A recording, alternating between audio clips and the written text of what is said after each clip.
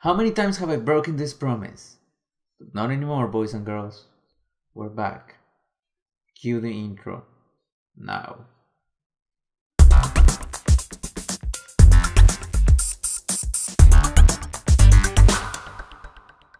Welcome back. I hope you have a lovely holiday break. Before we get into it, let's explain the dynamics. We're gonna have a new show on Wednesdays and Fridays. For the first, I say 3 weeks or so, we're gonna cover like the very basics of Photoshop, just to make sure that everybody's on the same page. Because I don't want to go into something like masking if people don't even know how to work in layers.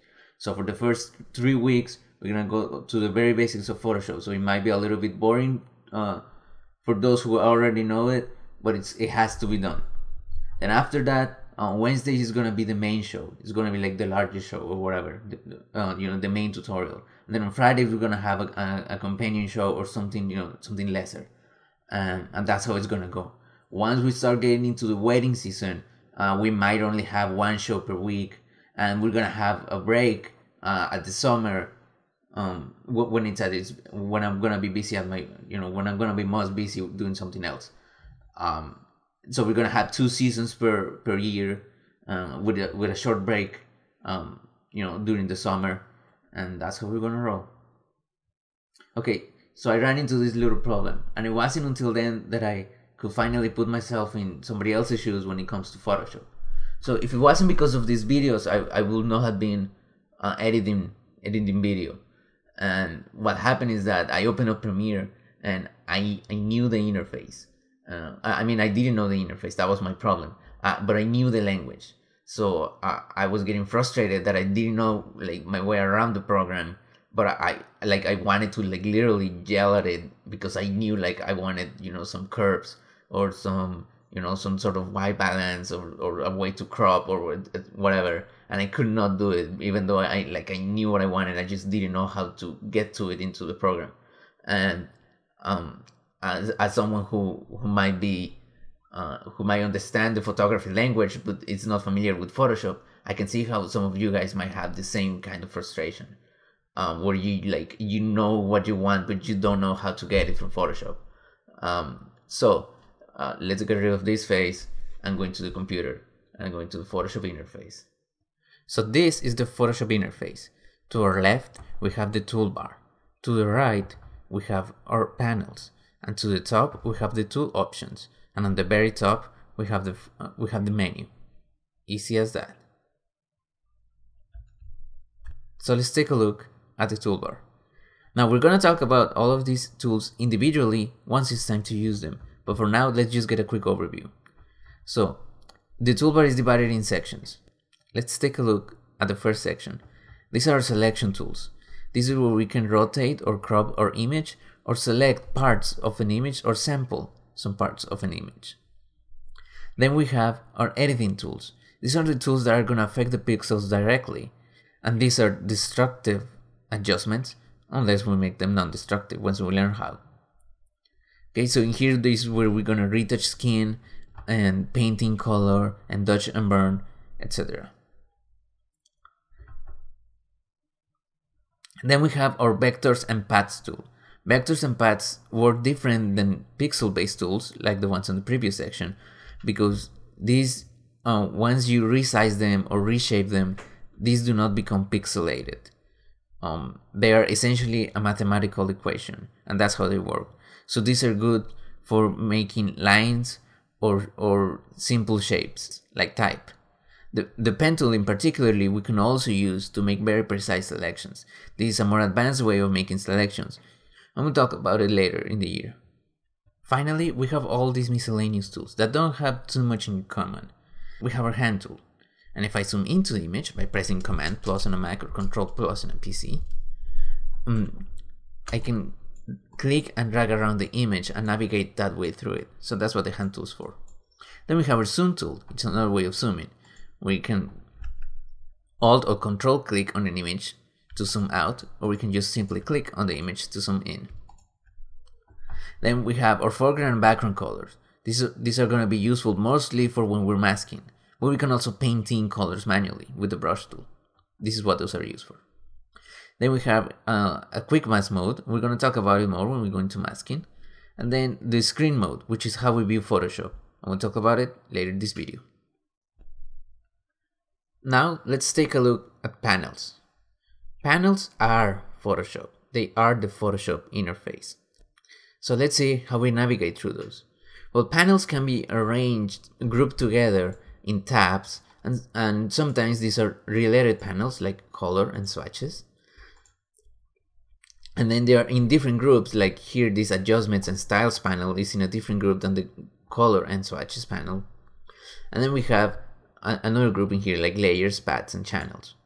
And these are all related, so Photoshop groups them together. So panels can be expanded on its tab or hidden, behind another tab. Panels can also be collapsed to its icon.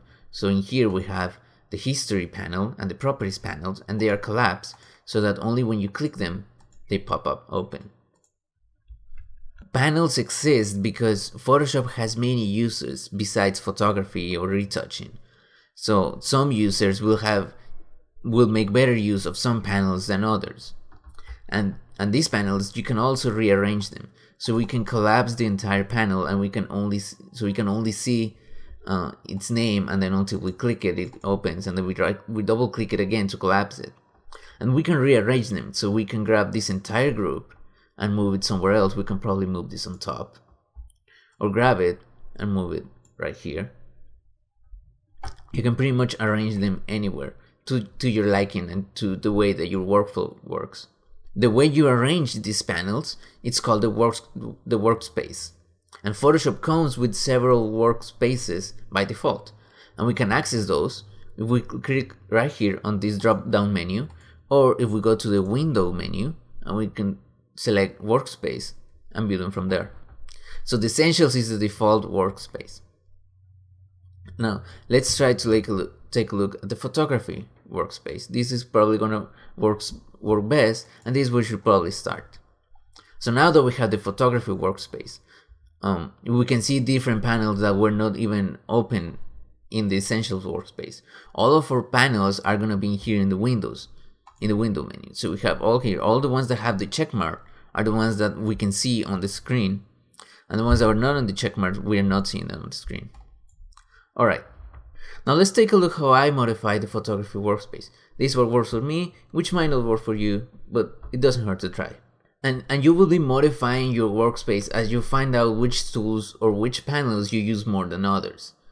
So it doesn't necessarily have to be exactly as mine, but just keep in mind that you can always change this Photoshop interface to better fit your purposes. Well, I realized that all of this gray space right here is being misused because I don't focus my attention to that part of the screen that much. And I wanted to have enough space on my layers panel so that I can navigate through all my many layers easily. Now, my adjustments panel, all of these adjustments, you're later gonna find out that these are the same as these adjustments here in the layers panel. And in here they are better explained because they have the name. In here, in the adjustments panel, you have to look through them to see which one of those is which, try to figure out the icon. So what I did is I dragged my layers, channels, and paths panels, all this group, and I put them right next to my toolbar. Now, when we make these adjustments, and we're going to learn about working with layers next week, we work with the properties panel. And the properties panel is going to be a lot of times open as I make these adjustments. If I have this panel pop up right here, it's going to block parts of the image. So what I did is I grabbed the properties panel and I moved it here with the adjustments. So now I have more space for my properties.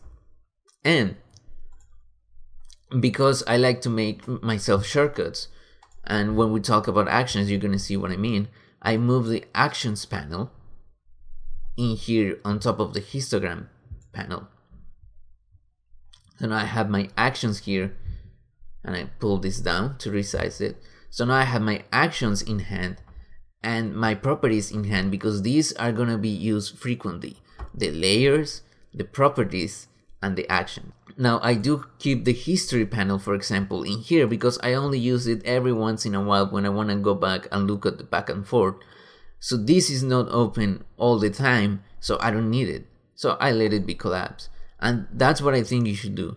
Whichever panels you know or functions that you know you only use every once in a while, you can keep them collapsed because you still use them, and just bring them up whenever you're gonna use them. And the ones that you know that you're gonna have on your screen most of the time, make enough room for them so that you can quickly access all of those functions.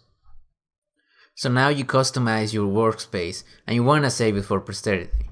Alright, well, let's go to the window menu and we can go here where it says workspace, and we can create a new workspace. I already created one, so I'm not gonna save it. But anyways, in here you can name it and then save that workspace. Let's say that you messed something up and you don't know how to get it back in your workspace. Well, it's easy as going Window, Workspace, and whatever workspace you had selected, you can reset it to its default. So now I'm back at my default photography workspace, and I can easily go back to my retouching workspace that I had already saved. Now let's take a look at how you can rearrange the images that you have open. Sometimes you might have 2 or more images open at the same time, whether because you are copying adjustments from one image to another, or because you want to copy a facial expression or some part of one image pasted into another one. Alright, so let's go to the window menu, and here we can go to the arrange, and here we have all these options. These are pretty much self-explanatory, and you can tile these images side by side in different ways. I do not believe this is very effective for photography, but if one day you accidentally rearrange them, you have to know how to get it back. So let's go to the window, arrange, and then we can consolidate all 2 tabs. Now let's take a look at how it used to be before. Let's go to window, arrange, float all in windows, and these are the images as independent windows, open side by side. And you can see this is a little bit messy, and I do not like it. It is there and you might accidentally access it, so again, this is why I'm showing you this, so you can get it back to how it was. And we can collapse these together like this, and now we have tiled them into how they were, but they're still on a window, and then we can tile them back together. Or we can go to window, arrange, let's flow them all again, and then we go window, arrange, consolidate all 2 tabs. Tabs were introduced in Photoshop CS4, and I think it was one of the best advancements that Photoshop has. And I think this is the best way of working with different images. Now let's take a look at Photoshop's viewing mode, which we can access in here as the last option in the tools panel, or with probably the easiest shortcut ever. So let's do the shortcut way. Okay, we can press F to go to what is called the full screen mode, and it's still like it maximizes Photoshop window to your screen. If you can see, let's go back, you can see we're gonna get rid of this title bar, and it also gets rid of all the other images. Well, it hides them. So if you're working with several images, this might not be the best option for you, but it's the best when you want to maximize your working space. Then we have the complete full screen mode, where you can only see the image and you lose everything else. You can still work in this mode. If you press Tab, it will bring back all the panels, and this is the way to get even more viewing space. And if you can see, it changed the color here of the background on the canvas. You can right click it and then get it back to the dark gray if you want to. And to get out of this full screen mode, just press F again. So you can just press F several times until you get to that point where you want to. Another advantage of working on the full screen mode is that it allows us to navigate through the canvas a little bit more easier. Right now I am not at the full screen mode, and if I want to use my hand tool by going in here to the tools menu or by pressing the spacebar, I cannot drag the image around. But if I am on full screen mode, if I press F just once, now I can move freely the image on my canvas. Alright, so if you consider 16 minutes to be short, then I guess that was a short overview of the Photoshop interface. So I hope that with this you can at least start to get around the program. I know a lot of the things we talk about still don't make a lot of sense. But remember, this is a piece of a puzzle that we kind of like putting together, and it's gonna make sense eventually. So that's it for today, and I'll see you on Friday.